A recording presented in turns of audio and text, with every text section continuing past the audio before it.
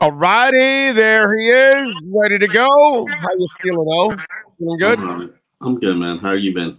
Very good, very good. The listeners want to know something. Oh, Are what do the listeners want to know? they want to know, are the Dolphins winning because you're no longer bothering them every day in the locker rooms? Absolutely. My presence is the magic elixir that makes the Dolphins a winning organization for the first time in 20 years with two exceptions. It was me. Without you is the elixir. They're Is what better without me, just like every woman in my life. Better without me. I am that toxic ex that just drains every bit of happiness out of your life. And that's what I did for Dolphins fans for 15 years. you're Canes too. up. Blame me for their demise as well. Well, they still suck, so it doesn't matter. You covered them They, when they were hey, mediocre. I covered them when they were good, and then I left. Yeah. Oh, there you go. So that was see, you got to go back on the Canes beat. That's what it is, bro. Nah. That's it. You're the lucky one for the Canes. Oh, I highly doubt that, considering how bad things have gone this year. Goodness gracious, I couldn't even dream of how horrible and tragic the season would be for the Canes. Yeah, it's bad. It's bad, bro. It's bad. It's ugly. Mario's got a lot of work ahead of him. Hopefully, he'll get it done here. Somebody was asking me about the running game, and we've talked about this in the offseason that you were expecting the running game to kind of improve in the second half, and maybe it would have never happened, by the way, if you would have kept Chase Edmonds. But the fact that now you have Wilson Jr., who is a perfect complement to Mostert, Yeah. and Robert Jones is playing better, I think, than Liam Eichenberg at left guard. And then we have to say we never saw enough of Austin Jackson, although he was showing improvement in the offseason, but he doesn't have a resume to show us consistently. Well, Brendan Shell's done a very serviceable job at right tackle. These I guys don't make a single change to that offensive line based no. on how they're playing. Right. I'm not asking that. But what I'm saying is they're better than they have been all year. They now have two backs that truly complement themselves. What you saw last week against the Browns, was it real or was it Memorex? It was a mirage. I would be Hmm. a homer if I told you what they were able to do against the Browns can be replicated in the second half of the season consistently. That was just fantasy land, fantasy numbers, holes that were the size of chasms. Okay, Uh, but you don't expect them to be better the second half than they were the oh first. yeah, but I expect the entire offense to be better the second half. Well, Think yeah, but about it. the passing game was already great. You had running Yeah, to it. but I'm with I think you. he's ready to go to the next level. I never there is a comfort that you get when you're in an offense and you've seen I always said this, and I know I've said this to you. When every defense can throw what they're gonna throw it to it, and he's seen it before and he knows how to adjust and react to it, that's when he's going to take off. Yep. That's when he's really gonna, really show you what he has. The things about Tua that's always stood out is accuracy, pocket presence, and the it factor in terms of the ability to make those big clutch throws. Like, we've seen a little bit of it, but we haven't seen it at, yes, he's been amazing for the last 3 weeks, been stellar for most of this season. But if you asked him, I think he'd probably tell you, I'm just getting comfortable in this offense and in what what the defenses are doing to me and what I'm seeing. It doesn't happen overnight. Remember, Patrick Mahomes admitted he won a championship without knowing how to read defenses. Like that, that's the reality of it. It doesn't happen overnight, and while fans think it does, that's just not reality. And Yeah. I think Tua, I've always said the second half of this season is when this offense would get themselves into a groove. And I still believe that. But obviously Teron Armstead's presence is a major key factor towards that. And the continued growth and development of the offensive line. Anybody who's following me knows it starts with the trenches. And if the trenches are good, you're going to give yourself a chance. Yeah, no, I'm with you there. You said it all throughout the offseason before you left us that you expected the running game to get better in the second half of the season, which makes a lot of sense. Although, again, if Eichenberg is still at left guard and if Chase is still running with, I don't know if it really works out. I think Wilson is an enormous difference maker compared to Chase because he's I'm wondering really, what Chase is doing since he's been traded. Because it hasn't been good. It hasn't been good, bro. We've been keeping up with it. It hasn't been very productive. and he's a talented guy, What were talented we gonna athlete. say? It just didn't We're gonna click. say. Wait, Sean was going to say something. It was 2 carries for 9 yards? 9 yards, along of 10. Right. Yeah. They had 1 yard for 10, and then he lost half a yard on another play. And he had 1 reception for 0 yards. And by the way, Omar, you're 1,000% right. He's a damn good player. Okay, he was a good player. It's just sometimes, dude, schemes don't fit you. Sometimes environments don't fit you either. Right. Robert Quinn was not good here. Under any circumstances, Robert Quinn was not good here. I think there were too many distractions here in South Florida. And maybe Chase Edmonds dealt with that as well. And sometimes this is not the environment for a guy. It just isn't. If you can't keep your eyes off the hotties, South Florida ain't where you need to be. Oh, it could be environment, it could be scheme, it could be coaching, whatever, bro. I mean, just some things. I mean, hey, look, with Flo around, you had no offense. With Mike McDaniel, you have the best offense. So, wow. It's just, those are facts. Those are facts. I mean, hey, listen, facts. Tariq Hill, too. Don't forget that. Yeah, well, Tyreek, Waddle, it doesn't matter, bro. They're all productive. Sherfield last week. I don't know if you saw it. His quarterback rating to guys that aren't named Tyreek and Waddle is like 101 or something. But a lot of extra attention goes to Jalen Waddle. He is the. I argue this all the time, and I argued this before the season even began. He's the NFL's best offensive weapon. That's not named a quarterback, because he can do so many things, and his speed is just ridiculous, off the charts. And yes, the Kansas City Chiefs, they've adapted, they've adjusted. Their offense has been diversified, but let's not pretend like Tyreek Hill isn't a secret weapon. Of course. No, he's an obvious weapon. There's no secret there. Yeah. I mean, it's just fun watching defensive backs. Like they cannot come up on his face, because if they do, he's gone, bro. He's gone. He's going I remember when 7, 8, 10 yards. It's like, holy crap, they're giving him all this space. They fear that dude. I mean, I remember when we were watching in training camp, and I saw some of the formations and the stuff that they were doing. Remember, they opened up every training camp practice with a completion of Tyreek. He was usually put in motion, and basically the defensive backs, when they saw him in motion, was like, retreat, retreat, retreat. There's nothing we could do. And then he's out there running option routes. Like, you can't stop that. There's nobody who can stop that, because nobody can stick with him one-on-one. And then he's running an option route, so he's just running to the open space on the field. Right. Exactly. It's brilliant. It is. It's amazing. By the way, the Dolphins right now are the only team in the NFL that's got 2 players that are in the MVP race, a candidate for executive of the year, a candidate for head coach of the year, and at 7-3, you could say they're a Super Bowl contender right now, because it's not like Kansas City and Buffalo are heads above them, way above them. Miami could beat those teams. They could hang with those teams. Now, should they be favored? Of course, Kansas City and Buffalo should be favored. But, think about all those categories. If Cincinnati can make it in, why can't these Dolphins? We're better than the Cincinnati Bengals last year. Amen. Many times. And it's true. It's fair and reasonable to say, if you added up all the teams that have the best records, let's say take the top 6 teams, Minnesota, even throw in Dallas, Philadelphia, San Francisco, Buffalo, Kansas City, throw in Tennessee if you want. You could throw in Miami, throw in the Jets. The Dolphins have just as amount of a chance to beat any of those teams as those teams have to beat them. So they are a Super Bowl contender. The way that they're built is built to play in the playoffs right now. And they just got to continue to juice up that run game.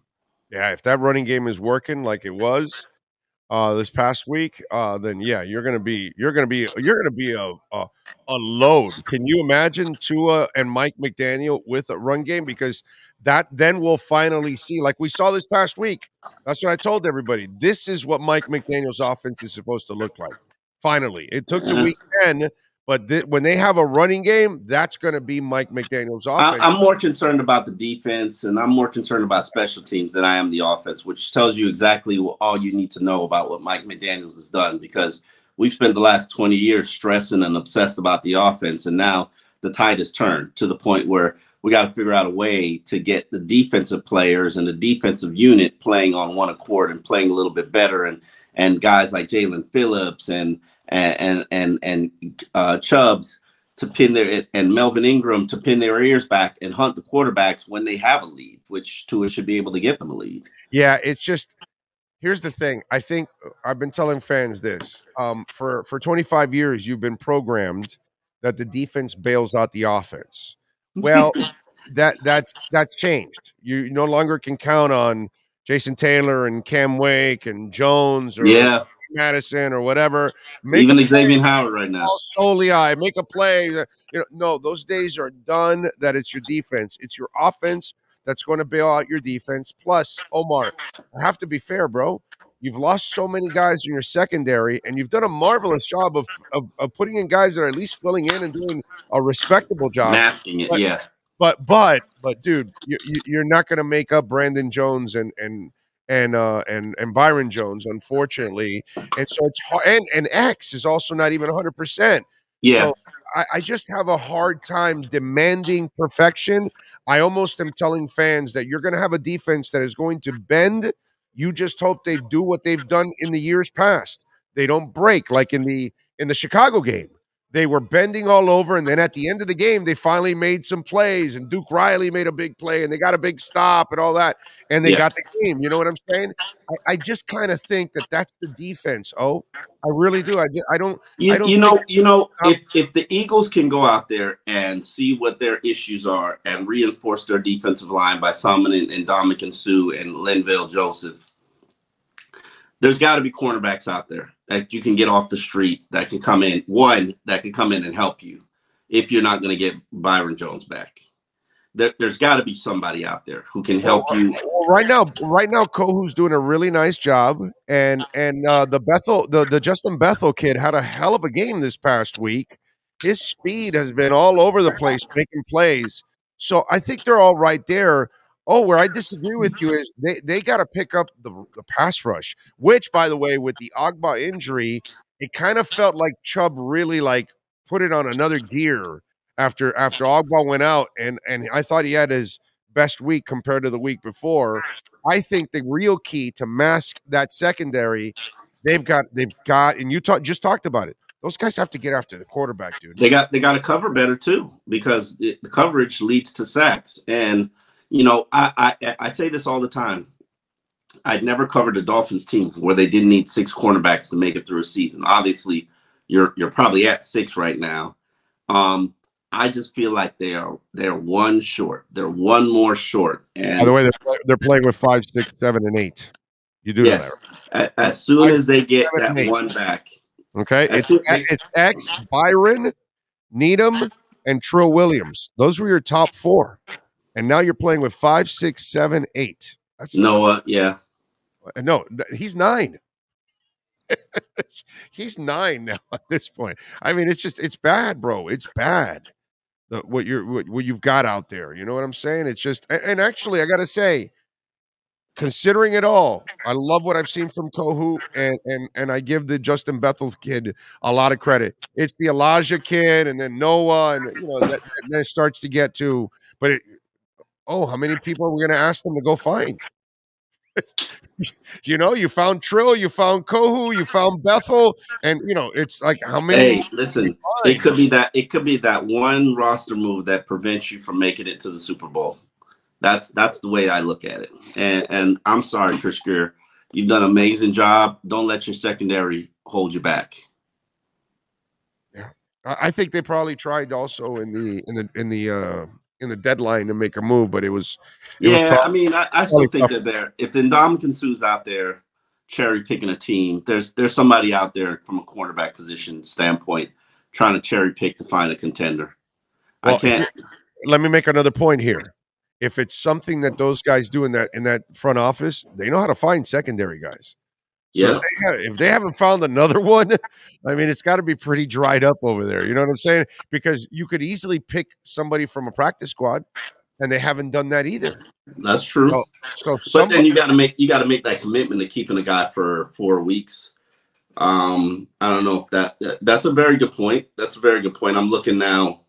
I just have, I just got to give them the benefit of the doubt because they've been so exceptional finding DBs and safeties that this is one of their strengths, actually.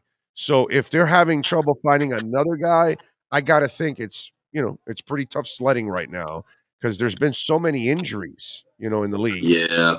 So that's the other thing. I'm looking up. I'm looking up guys now. We just had an XFL draft yesterday too. Yeah. But even like I'm trying to see if Chris Harris Jr. is playing right now. Somebody like that. Not to say that. I don't know. Yeah, he's in New Orleans. Apparently. I don't think Janoris Jenkins signed with anybody. I don't think. Yeah, that's one of the guys I don't think Joe Hayden signed with anybody. There you go.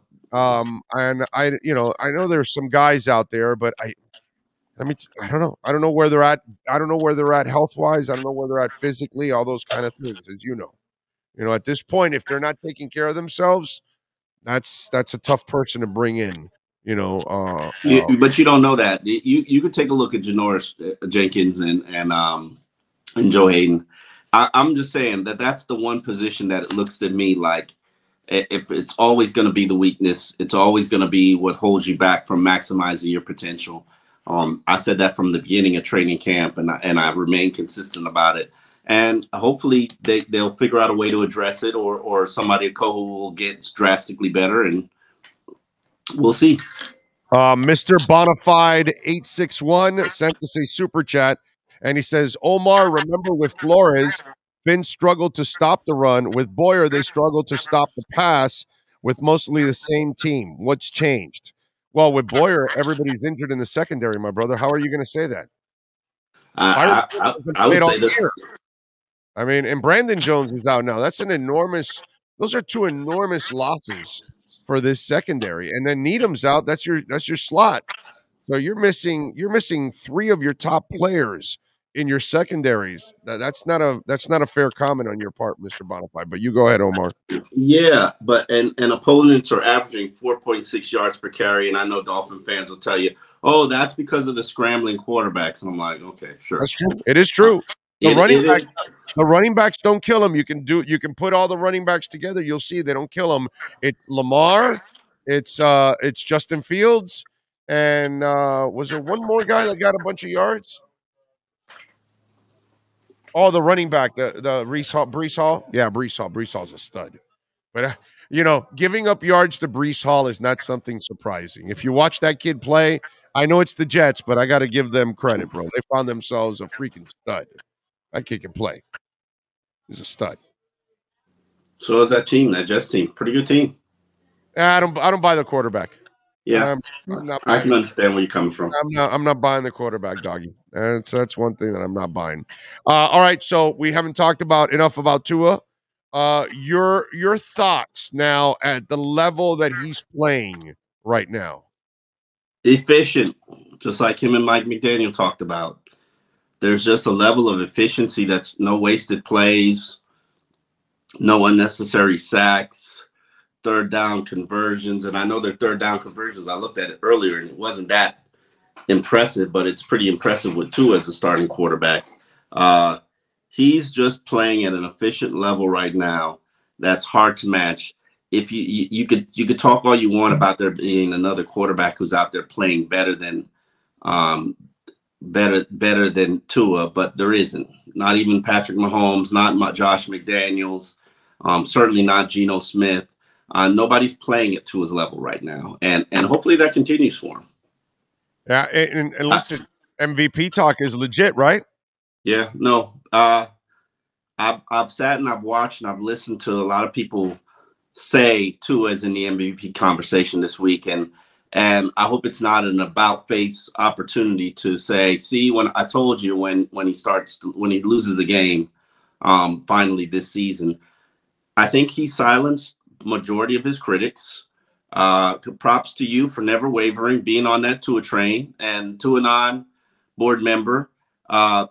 Everybody who's a member of Tuanon, you can gloat and you can tip your cap and you can say I was right. And he was never the problem. That's what I kept saying. I'm sorry, but he's never the problem, bro. I don't know if he's. I've only worried about injuries with that young man. That's it. That's the only thing that would scare me off of him. Outside of that, I never wavered that he was a player. He's always been a player, bro. Too accurate, bro. The it factor is just there. Just there. And you see right now, it's easy to see the comparisons to Drew Brees. It's very easy. He's Montana, not Brees, but go ahead. That's fine. That's fine. I'm going with Montana. That's what I'm going with. That's my guy there. I think he's a lefty Montana. Is what he is. Maybe.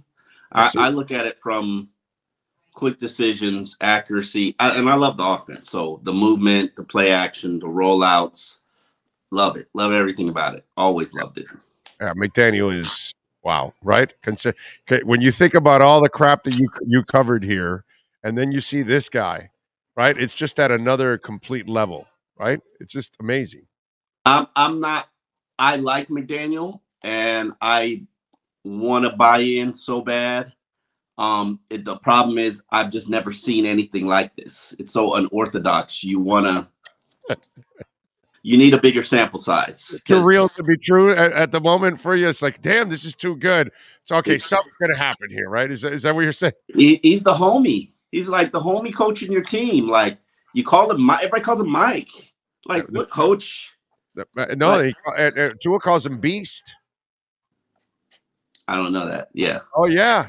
Did you see the 10-minute video of Tua on the sidelines? And I did. Well, then he was on the sidelines, and he goes, "What's up, Beast?" He was talking to Magic Mike that way. He was like, or Magic Mac or something. What is it? What is it that he calls him? Magic Mac or something? And he called him Beast at the same time. Check it out. Listen good. He calls him Beast.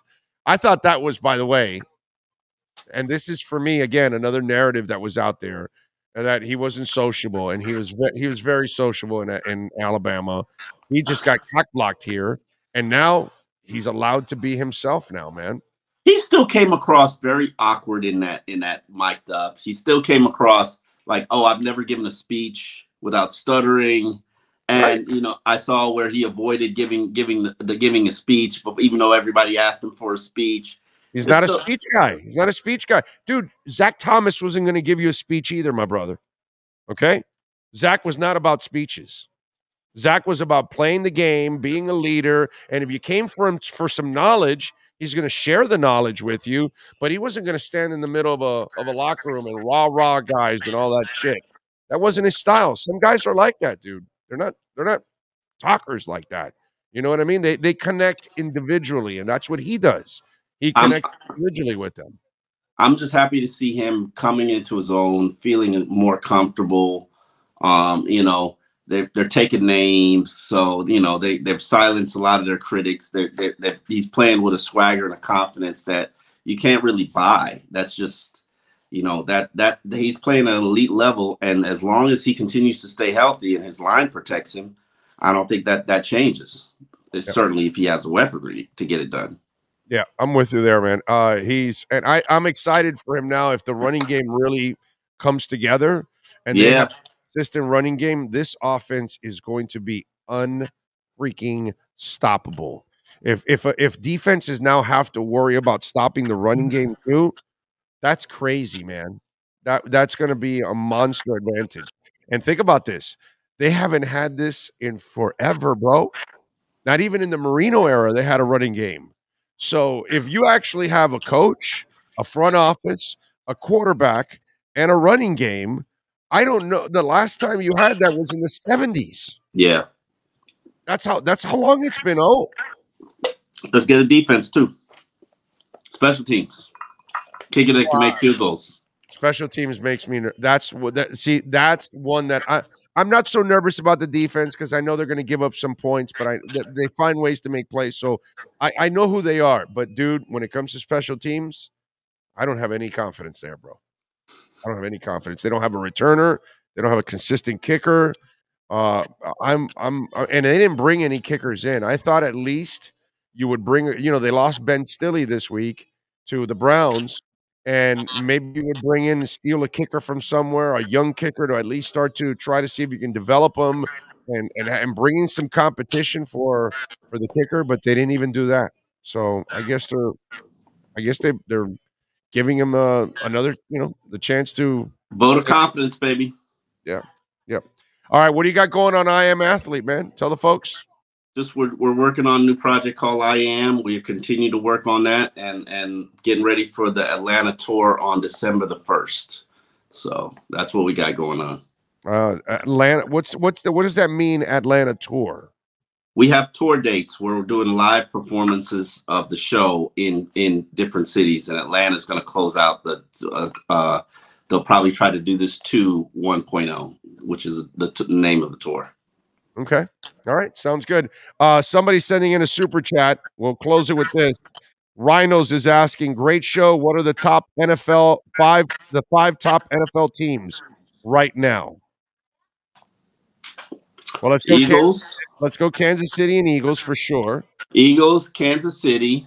Do we put Minnesota in there? Because I'm going to put Buffalo ahead of Minnesota. I'm going to put Miami there, and then I'll probably put Minnesota. Okay. I'm good with that.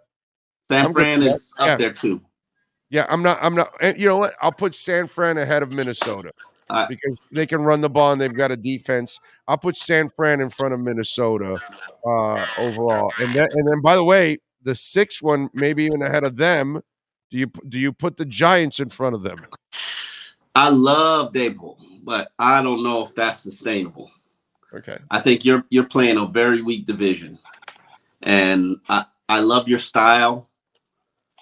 We'll see. He's done a good job. He's done a good job, an excellent job. Daniel Jones is still Daniel Jones. Right. But at least he's won with Daniel Jones, which is amazing. He's proven to you that he's a good coach. I want to ask you one more thing before I let you go. Now I forgot. Ken Dorsey, Josh Allen, because Dable left. Josh Allen's not playing well. He's got 10 touchdowns and 10 interceptions right now. He's got what was the stat I pulled up? 3 touchdowns in the last 3 games and 6 interceptions. In the last 3 games, he's only got a 57.4 completion percentage. Is this a bad look for Ken Dorsey? No, it's a quarterback who's hit a rough patch in the season, and a team that's hit a rough patch in the season, they'll overcome it. They'll get it together. Okay. This isn't Josh Allen spent most of this year as the MVP front runner, so he's going to get back there eventually. I like what Matt Verderam said. He did the math. They're using him for 84% of the offense because they can't run the ball. But he's running too. I think I agree with Matt on this. They're putting too much on his plate, and that's why he's making mistakes and he's wearing down, and he's got the elbow injury and everything. I think that's what's happening. As great as he is, you cannot put the entire weight of the world on one person, though, in the offense. And they need to find a running game. They can't run the ball, bro. They cannot run the ball. Green Bay started doing better when they started running the ball effectively, and the Buffalo Bills, they got to do the same thing. The game just got moved to Detroit. I know, and not only that, you're putting him running the ball, and you're putting him at risk for injury because he's taking hits that he doesn't have to take hits. He's a huge man, though. I don't care how big he is, bro. They'll break you in half either way. All right. Omar, thank you as always, my brother. Follow him on Twitter at Omar Kelly and catch him every week right here, man, with the EssentialMovingExperts.com Miami Dolphins Exchange. Omar, thank you, my brother. I appreciate you. All right. Talk to you later. You got it. Omar Kelly. All right. It's a beautiful thing. I like that top 5. And don't forget, Essential Moving Experts. Mention my name, you get $150 off. If you go over $3,000, I believe it's $250. The discount they'll give you if the move is over $3,000. Call them 844-368-5750. Long home moving services, office relocation, flat rates, no surprise charges. Over, I think, like 1,700 customers already have said that they love Essential Moving Experts because moving was never so easy. Call Sean Williams and the folks and tell them that Big O sent you.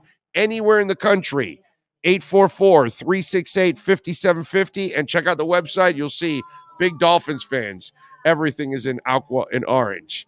That is your essential moving experts. Miami Dolphins Exchange.